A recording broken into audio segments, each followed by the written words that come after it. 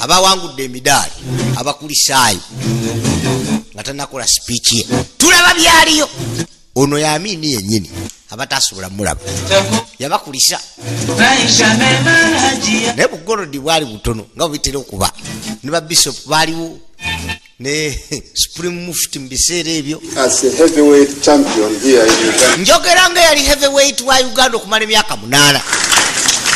I am sure I will be in position even to defeat. Era nsobola okuwangula omulabe singa abanumbye. As a boxer, ng'omukubi w'engumbi, very happy to receive this. Nafuna n'ekirabo kino kuva mu rugby. Because I've been a member of the rugby team in Uganda. Kubanga nazanyira ku ggwanga mu rugby. Second row. Era nazanyanga mu second row. Very hard, and also wing 3/4. You should know that I used to run 9.8 seconds. Nadukanga 9.8 seconds meters ekikumi. With my bwenkutomera ne weight here of getting the ball, obanga afuna omupiira, you tackle me, bontakolinga, harm yourself. Wewe kagolumizibwa. I wanted to tell the nenjagadde bagamba balwanyi, the only chance to defeat omukisa koko kuwangula lefa lyabba against you or nga yekubira kugobe gwanga is to win by knockout. Wangula na knockout. The only thing.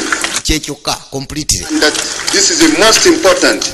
You must do everything possible to win by knockout. Oteekwa kukola kyonna ekisoboka okuwangula na knockout. Tolinda bya points. Mwebale nnyo mubali eddala. Naye umulya tulabya ddala. Twadde ebbali. Itakuwa hapa. Limajege. Group yako iko tayari? Group yako iko tayari. Jirete. Baze ku training oba wano kigo. Bifemu nange sibitegera bulungi. Piga target. Standing. Arrows, rabbit. Kapande we kali shoot to kill. Majega ali mu traininga. Naye jali. Buli timu yali akyenyigiramu. All the 9. Mukupima ali kabaka. Excellent. Nenga juka ali musirikali mu majega abungereza batakimanyi. Ne musebatalu ya Rwanda. Very good. Babi tugambye nga katandika. Era abangeze basinga musembeza maje. Kubanga yali musajja mu Rwanda. Very poor family. Nava mu family enjavu nnyo. And when I became bigger, my father has no money. Bwe nakula mga kitange talina sente. Digging. Nalimanga. People give me some money for food. Abantu ne bampanga ensimbi ez'okulya. And I pay my school fee. N'okwesasula school fees zange. That is through hardship.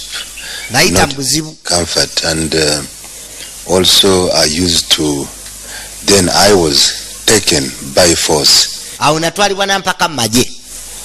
Here in Kampala. Wano mu Kampala. The war. And I went there. I did not want, but nali saagala. Because of force during the Second World War,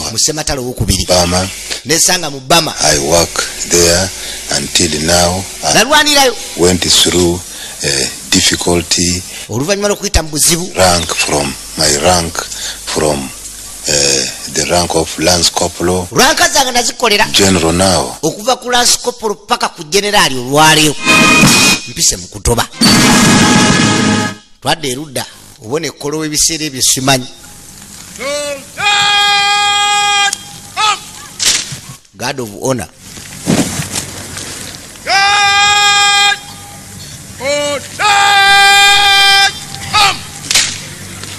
Naga tulabya ddala feesi ezimu abalu mu biseera ebyo bw'ozira busobola ozijjukira nti oyo gundi. Your Excellency, God of honor, wanted by Tiger Battalion, formed up in 2 rings, ready for inspection. Your Excellency. Bam briefing nga God of honor bweri ready okugi inspectinga. Lodi kyava ayitawo. Kabaka n'ayitawo. Yali sajja. Wekuwolekera.